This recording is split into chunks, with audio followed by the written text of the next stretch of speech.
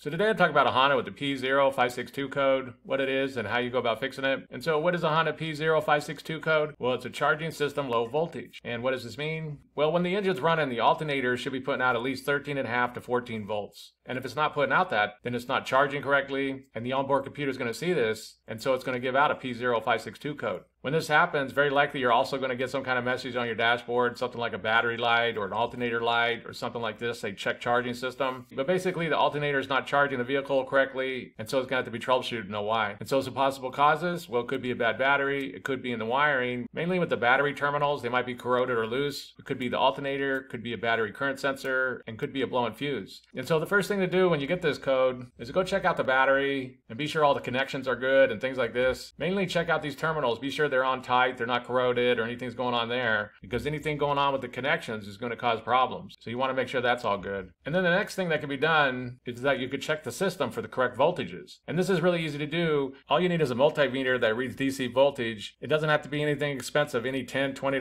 multimeter will work just as long as it reads DC voltage. And basically what you do is that with the engine off, you go and check the battery voltage and see what it's at. And it should be around like 12.20 to something like 12.5, something along those lines. And then what you do is that you start up the engine and you check the voltage again, and it should go up. It should go up to like at least 13.5, 14.5 volts. You could check what the rated output is for your particular alternator, but as long as it's like 13.5 to 14.5, that's usually about the range that it's supposed to be at. And if it doesn't, then you know that there's something going on and that alternator needs to be checked out. And so if you're not getting the correct voltage output from that alternator, then the next thing to do is to take that alternator off and take it to an auto parts store to get tested. Automotive stores will usually test the alternator for free, but that would be the next thing to do, would be go have that alternator tested. And if it's bad, then go ahead and replace it. When you go to check the voltages with the engine running and you are getting the correct output, it's getting like at least 13.5 to 14.5 volts, then the alternator's good. And so the next thing to check would be the battery. And again, you can take this down to an automotive store. They'll test the batteries for free. But basically, there might be something going on with the battery, like there might be a dead cell or something like that that's just causing issues. So the next thing to do would be to go test the battery and be sure that it's good. And if it's not, then replace it.